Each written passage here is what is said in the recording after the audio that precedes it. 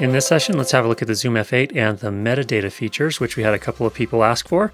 So thanks for that request. There are a couple ways to do it. You can organize each scene into a separate folder, which can be a really good way to do things. You can also just name the individual files for the different scenes. So that's another way to do it. We'll show you those too. Let's go ahead and go into the menu here.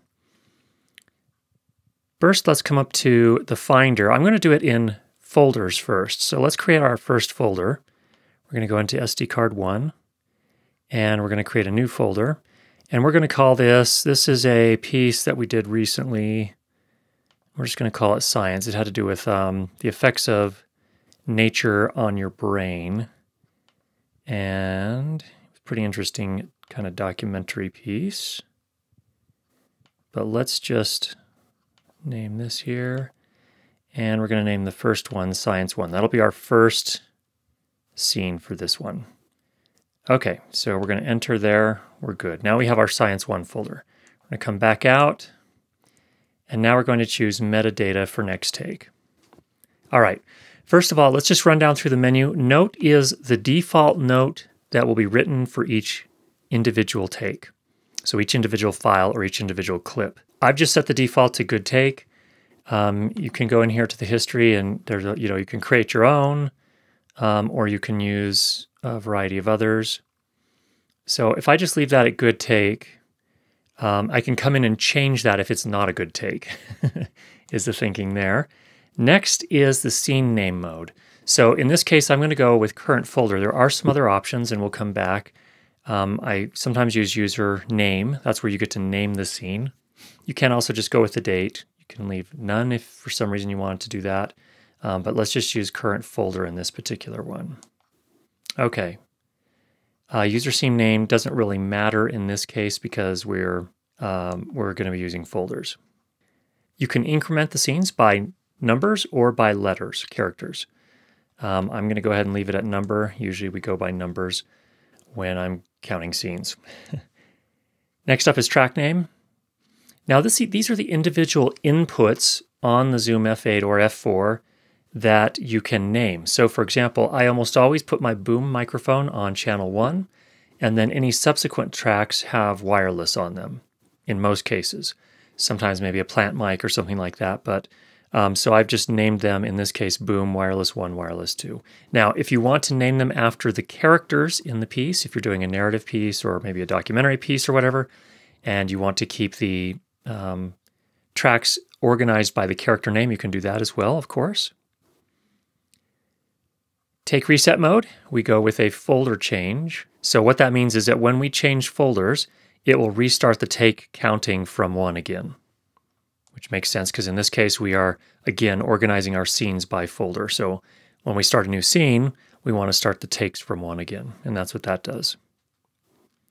We have take name format. This gives you the option to name each of the clips with the scene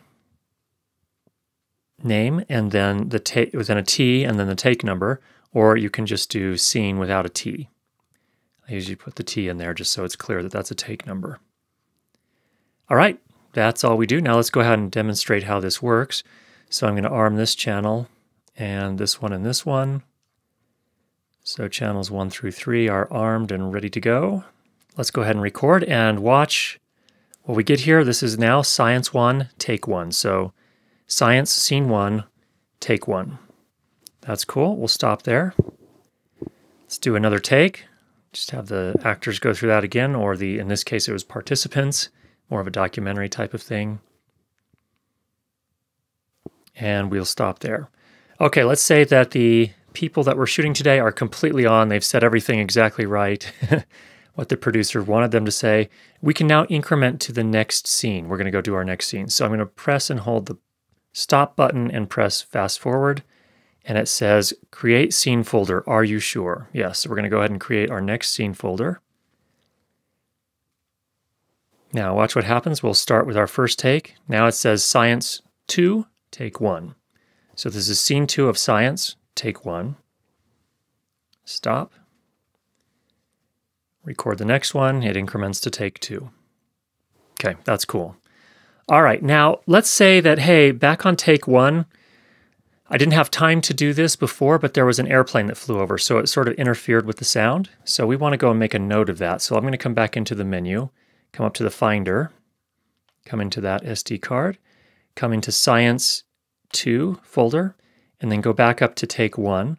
I'm going to press and hold on the encoder here. That takes me into this menu, and I can metadata edit. Here I can change my note. And here, for example, I can come in and say plane overhead. So come back out. That's cool, okay. Now, when I'm done with shooting for the day, what I'm going to do in this particular scenario is I'm going to create a sound report for each of the scenes. So what I can do here is press and hold on Science 1 and create sound report. Am I sure? Yes, I'm sure. Go ahead and do that. Did that. Come and do the same thing for Science Scene 2. Press and hold. Create sound report. Create. Good there. Now you'll notice when I came in to do that, there's also this info edit. You can change some things like comments or, whatever it may be. So that is a possibility as well.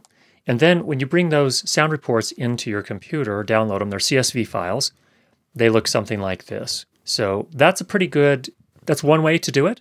Let's go ahead and show one other way to do this as well. Now, another way I sometimes do this is I will actually, rather than doing folders, I'm going to use a username instead. So let's come back out. Let's name this. And we will call this something other than Scene 1. Okay. Yes. We are going to go ahead and reset the take number as well. Okay, now you'll see when we come out and start recording, Science 1, Take 1. Great. Let's do another take for that scene. Science 1, Take 2. Great. Let's go to the next scene.